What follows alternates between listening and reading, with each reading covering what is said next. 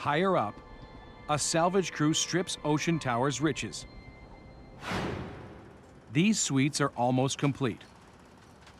Plumbing installed, bathrooms tiled, and walls ready for paint.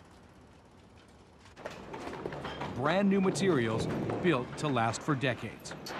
Ripped out before their time.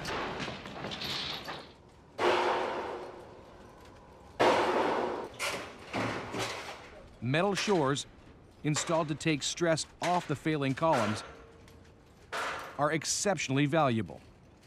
These are salvageable. You know, there's a market for these. We can probably sell them for $300 to $400 a piece.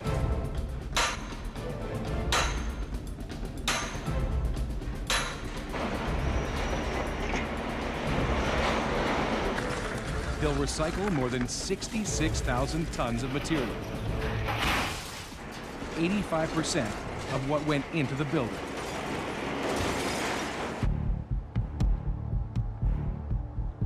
On the east side of the tower, the parking garage deals Mark another big challenge.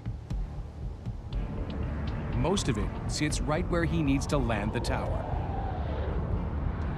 But he's not sure if he should remove it. It's a post-tension structure, something the crew doesn't usually come up against. Post-tension beams are made of concrete, but they're also filled with dozens of cables. These are pulled tight and then secured with metal anchors at both ends. This makes the beam stronger. Perfect for a car garage, but potentially disastrous for CDI.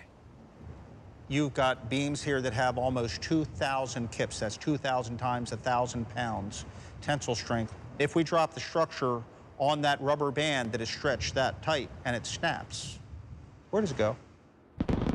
Thousands of 1.5 kilo anchors could terrorize the neighborhood.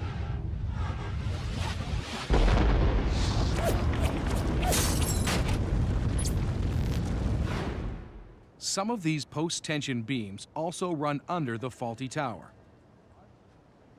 Demolishing the garage before shot date could send the building into a free fall. And at that point, the tower would just inexorably move. There's no stopping it. Mark faces a difficult choice.